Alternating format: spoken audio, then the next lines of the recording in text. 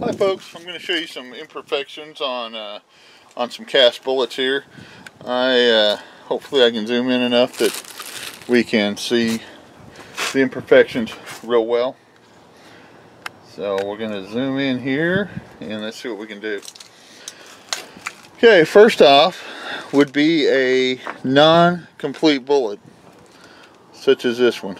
As you can see, the bottom of the base is not completely formed.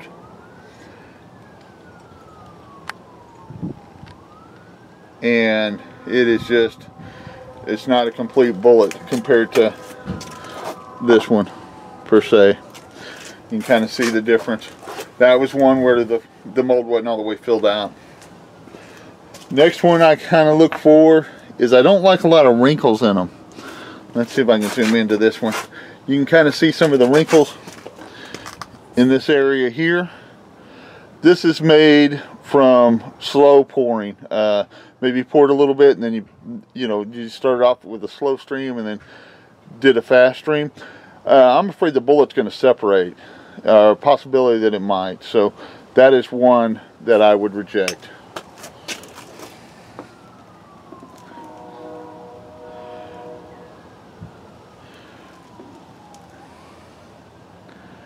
Another example. This one has just a little bit of a defect down here on the bottom,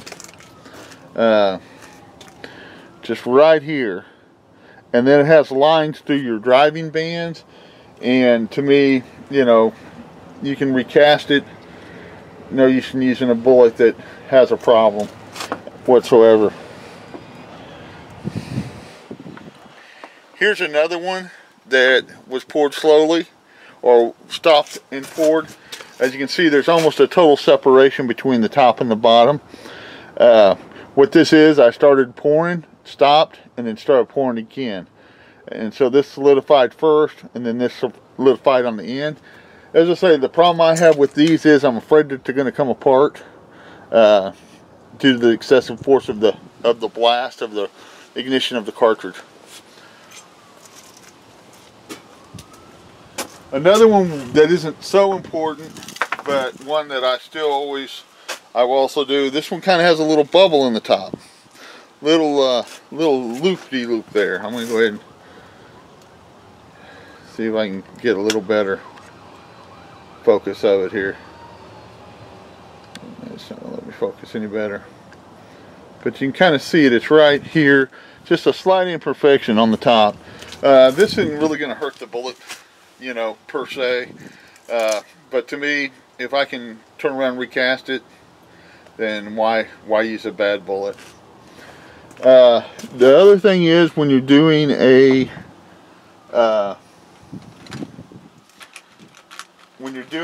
gas check on the back of a bullet, you want to make sure that base is nice and square.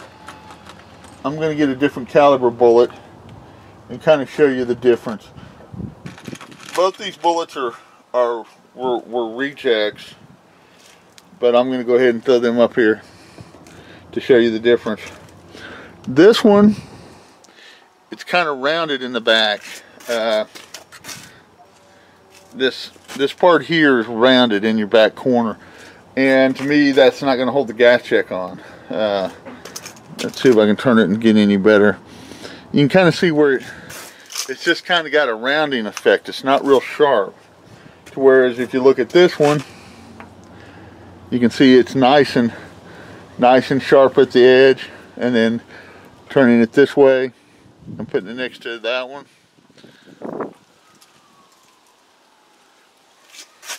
you can see how much sharper that edge is. That's going to hold that gas check on much better.